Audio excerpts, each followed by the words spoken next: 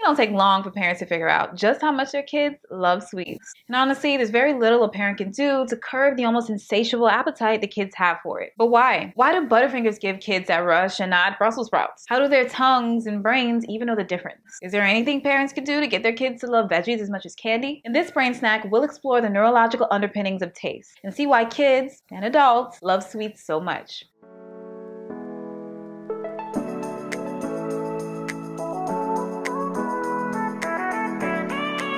Taste begins in the mouth. As one of the 5 commonly known senses, it's referred to as a chemical sense because your perception of it depends on chemistry. Chemicals like sucrose, sodium chloride, and triglycerides bind to the taste receptors of a taste bud. And just like your car key can only unlock one door, one type of molecule can only unlock one type of taste receptor. Now, with all of the tasty foods out here, you would think that we would have many different types of taste receptors, but it turns out we only have 4.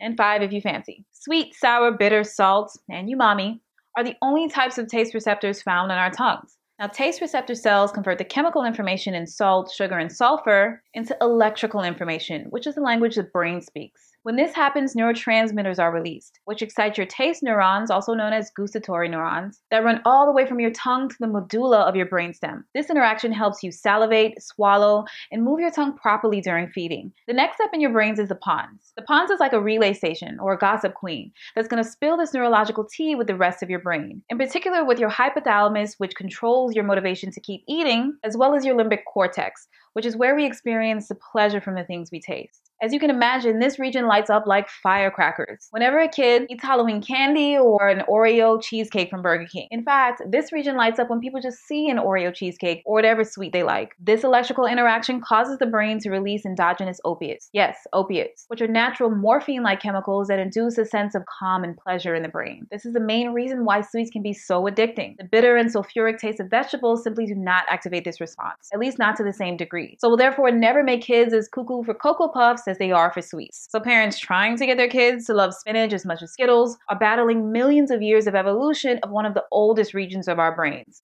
Good luck. Now, signals from the medulla are also sent to the thalamus, yet another relay station that's going to pass this information to various regions of your cerebral cortex. This is where you consciously become aware that you're tasting something, and where you integrate information about the texture, the smell, and the taste of the food. So in sum, trying to get kids to love carrots as much as candy, water as much as juice, kale as much as Kit Kats, it's like playing darts with spaghetti. It's just not going to happen. It's not going to work. Their brains and yours have simply evolved to relish the taste of sweets. There's not much that we can do about it. The good news is that you can shape their taste preferences, especially early on in life, and increase the chances that they'll like or at least tolerate vegetables. You can find out how to do that in this brain snack. If you found anything useful or interesting in this video, if you learned something, comment below and let me know what it is. If you think someone else will find it useful, share your Halloween candy and your snacks with them. Thanks for watching. I'll see you at snack time.